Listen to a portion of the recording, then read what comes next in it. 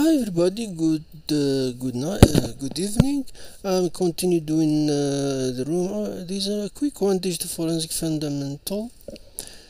I thought an easy one. Someone asked me a question, but one of the questions said maybe let me make a quick video on it. It's a straightforward room. It's subscribe. If you're not subscribed, maybe you can watch the video and see what's a room about. This is just learn about digital forensic and related process and experiment with a practical example. As I said, this part is more introduction. So what's good about it, it gives you an idea if you are interested in digital forensics, so you can understand, for example, what it is. Maybe you're interested to be SOC or threat hunter or something like that, because security is not just red team and hacking. So this forensic, this defense and all of that, like a digital forensic, cyber crime analyzing, for example, if there is police digital map of the bank was found. This is an example, for example, document with the bank insurance, some media file that show, for example, here the bank map was discovered. So when you start connecting the dot, checking the memory phase of digital forensics, something which team was handed the case by law enforcement. Of course, when law enforcement come and related to some kind of digital or some theft in IT, computer, something, the team of course will be the digital forensic team. It's a digital forensics, the team that in charge of that. Of course, the methodology is what exactly. The first thing, of course, you collect data. That's the first thing. Preserve, collect data. You you have tools to use. You start collecting data. Of course, you examine the data. The collect data may overwhelm investigate due to the size. Data you need to be filtered and all of that. So you can have an idea. Then you start analyzing the data what you have. You can use certain software. You can guess. You can start depend upon the case scenario and available data. Then of course the important part at the end of the day, the reporting, the conclusion and all of that. Of course all of this will come, like for example that memory forensic that we do with volatile memory. There's mobile, there's some room TryHackMe regarding the mobile, malware, email, cloud, disk, now with AI. So there's a lot of things happening. Computer forensic, the most common type, digital forensic. They have mobile, we have a network, you remember Wireshark, all the tools. Database forensic is also very important. Now the cloud with Google and House and all of that. And this one, most companies also they like this to trace emails and all of that. So which phase of digital forensic is concerned with correlating the collected data to draw any conclusion? So this is when you start analyzing the information. When you start analyze, that's how you start making conclusion and all of that. Then which phase of digital forensic is concerned with extracting data of interest? That, as the name states, extracting. So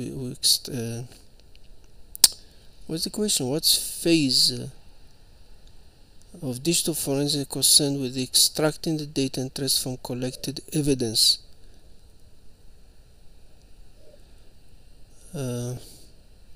We collect, we examine. That's where we start extracting the data. Okay, this is just straight introduction. Just let's pause a moment. TryHackMe has a different some model you can play with them, like a defense security. You could say some fundamental. This room we already in digital forensic. We have incident response fundamental. I hate how the box when they make restarting machines. You have log fundamental. Mute this. And then we have a digital forensic and incident response. It has some of Windows machines. We have DFIR, the autopsy. This is the tools they use. Linux forensic. Redline is also Kappa. Volatility is always many. When you talk about memory, Velociraptor, this one too. They have project malware analysis. This unattended. I remember this room. Critical secret recipe. Then we have introduction to defense security. We have intro digital forensic, and then security operation. So this is a model you can do after, if you decide you want to go to this type of field.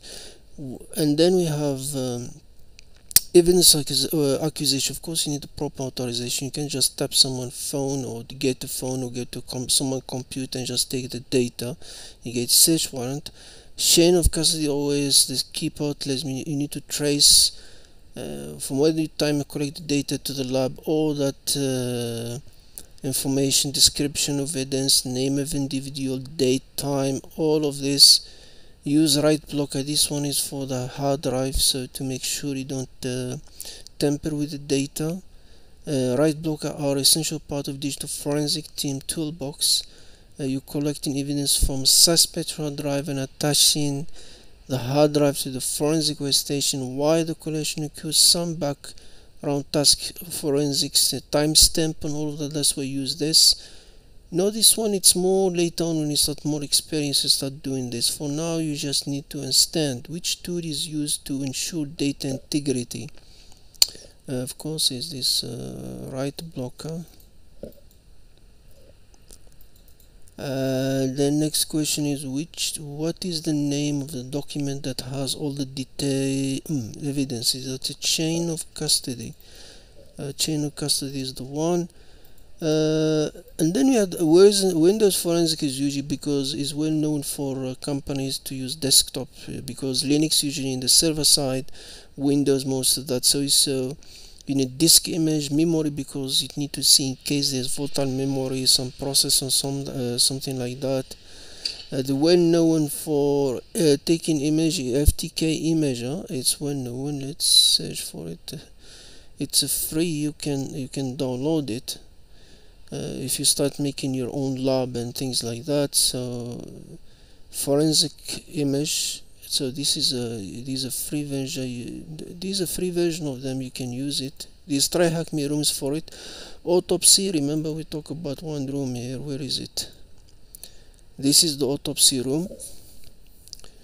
And then autopsy is also known. And then you have this one, volatility. You need to have 2 and 3. Usually 2, it has more feature than the latest version for whatever reason.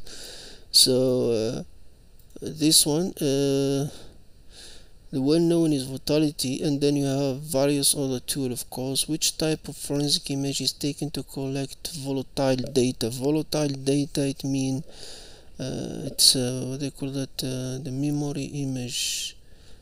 No, this is not a disk. Volatile, you need to take memory image.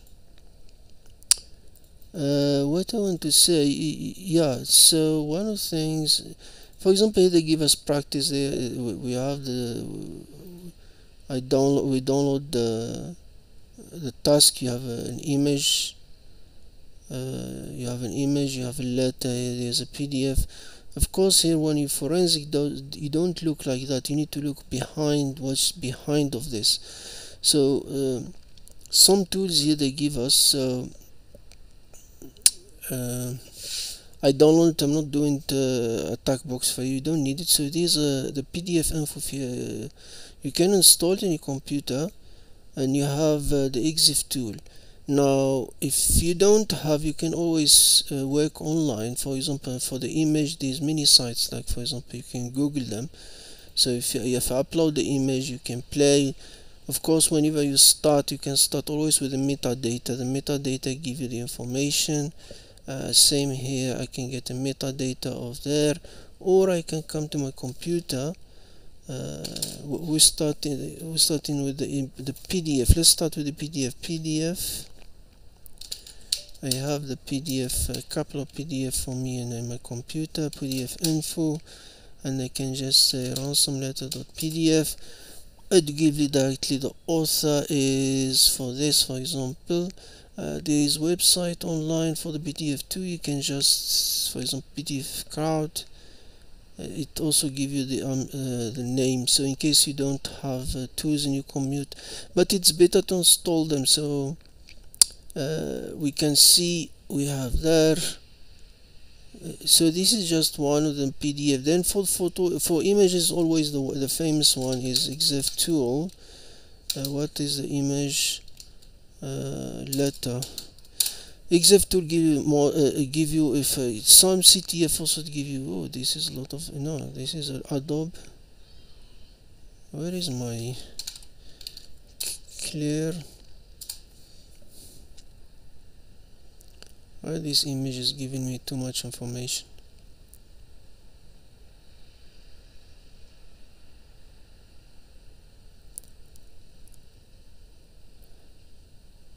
Let the image give you this, that tell you also the camera is Canon, horizontal,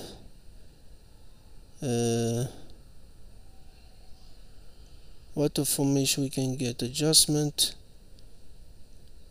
this is not, convert from image X Canon, blue, green, whatever. So there's more information.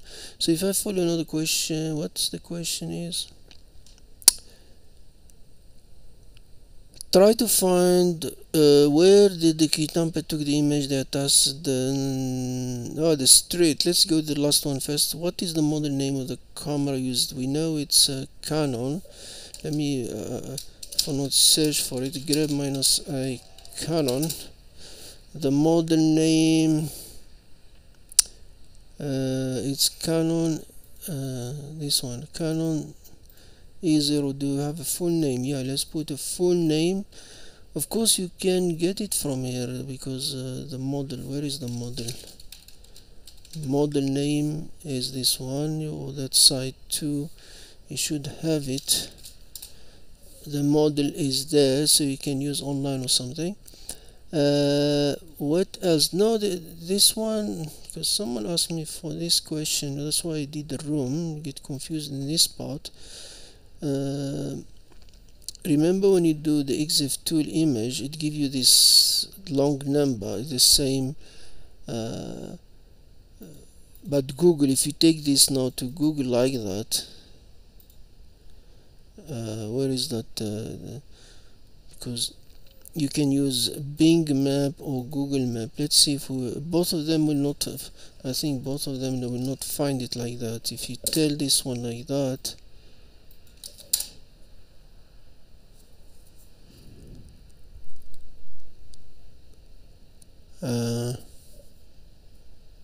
they couldn't find it. That's why he said to you in the room, you need to remove the degree and replace it with the, that's how Google the map will understand it, these things. So basically you can see, where is that thing? It's 5130, so you remember degree with that, and then and remove the spaces for both of them to understand it. So I can just say, if I go to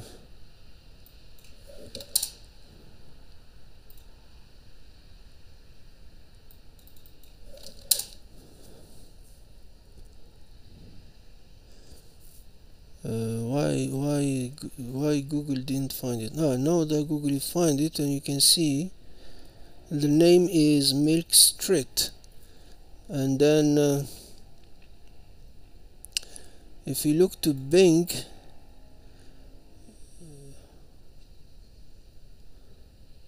don't tell me Bing couldn't find it.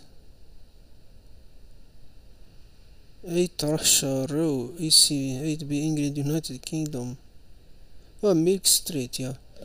So both of them, they say Milk Street. So the street is Milk Street.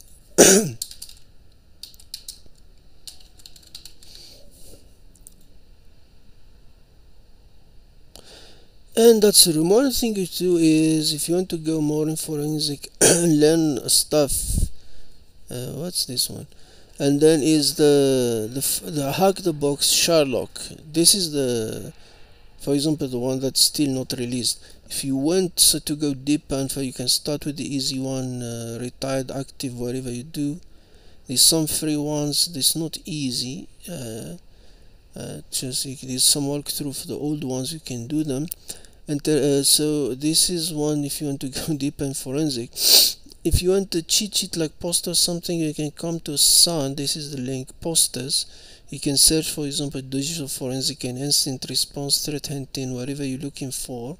For example, I open one for volatility for memory dump, Sun memory forensic cheat sheet 3.